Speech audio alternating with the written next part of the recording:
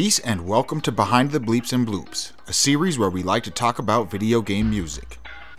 Today is all about a famous riff that many people have heard before but may not know the history behind it. So join us today as we talk about the Asian Riff.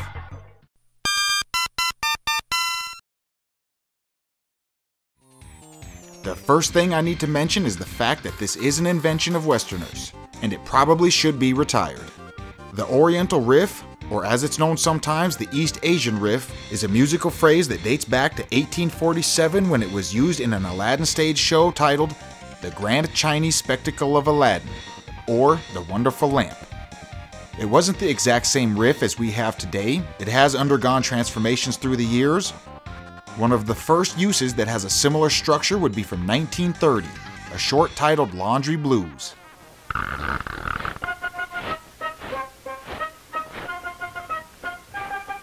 As you can see, it's not the most politically correct piece of work, and I don't want to turn this into politics, so let's just say, in this modern age, I think this should not be used anymore.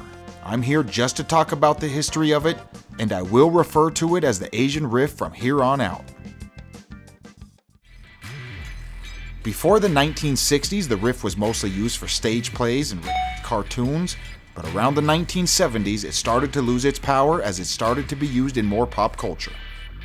And in one of the first modern uses I could find it in would come from 1970 by Alan Morehouse, Expo in Tokyo.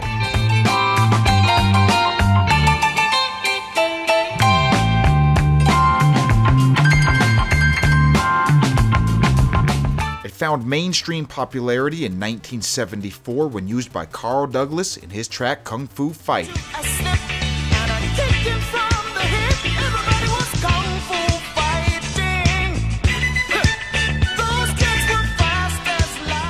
And the Carl Douglas song has appeared all over the place. One example, it was remade for the Jackie Chan movie Super Cop. There was Punky Jackie Chan on a mission from Hong Kong. He said, "Here comes the big boss." And also remade by CeeLo for Kung Fu Panda, which oddly enough, Jackie Chan does voice act in as Master Monkey.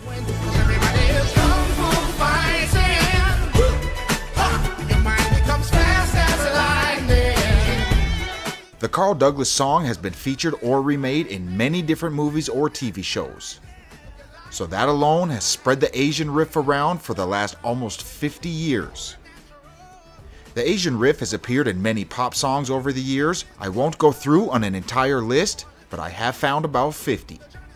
And now that we have established the tune and the fact it's well known, let's get more into the video game side of things.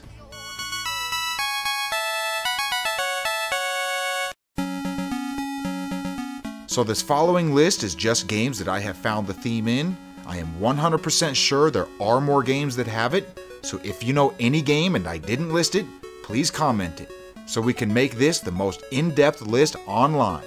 Some of the following themes may not have every note and may not be the exact same, but the general feel is there, and you could say they may be inspired. Either way, a couple notes are there, and yes, as always, it's just for fun anyways. So here is a quick Asian Riff montage.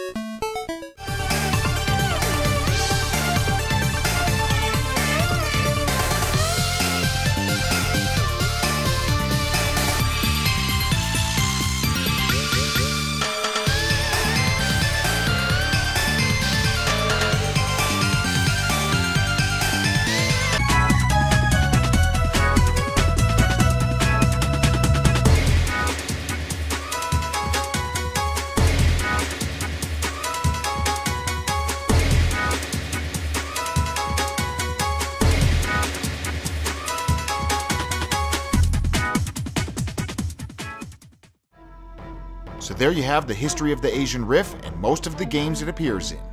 Hopefully this one is retired. If you want to use a song to represent Asia, try one that was created in the country you want to portray. A good example would be the song Sakura Sakura.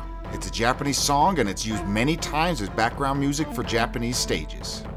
We have a video with the history of the song, just look for this thumbnail. Join us next Friday for oddly familiar Parappa the Rappa songs, or you can check it out right now on Patreon. Anyways, for now, I am ICC, thanks for watching, peace.